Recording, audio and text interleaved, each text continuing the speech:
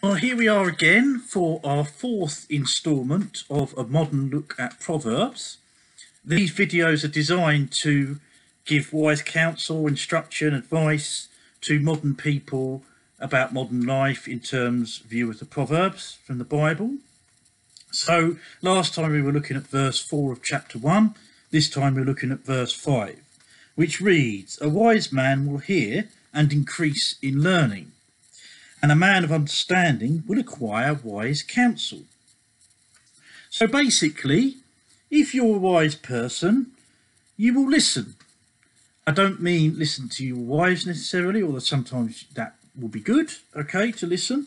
I'm talking about listening to people saying wise things to you, wise counsel, wise understanding. People who are older than you saying things like, don't get involved in that, don't do that. Right, sometimes these people can be annoying. If you're a young man, sometimes these people are just sort of like a buzzing bee, a little bit like me. I'm a buzzing bee around your head that you just want to swat and get out of the way. But in truth, a lot of older guys, a lot of people who've been through things have some wise things to say to you. And you will be a wise young man if you take heed to some of those things. I'm not saying everything an older person says to you is wise. Some of the things are just plain stupid. But you need to discern. You need to discern the difference, that you will increase in your learning. What I mean by that is increase in your learning about good things, about living your life the right way, in a way that brings treatment of others in a good way, essentially.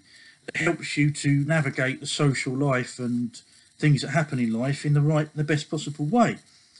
A man of understanding will acquire wise counsel. So basically, if you're a person of understanding, as the Proverbs say, you will go and you will get advice from people who you consider to be wise. You will ask those people for advice before rushing in head first into a situation that you might rush into, like I said before, like relationships, a new job, studying a course at university. Whatever the situation is, you will gather right counsel into that situation rather than just running into things like a bull in a china shop, as it were.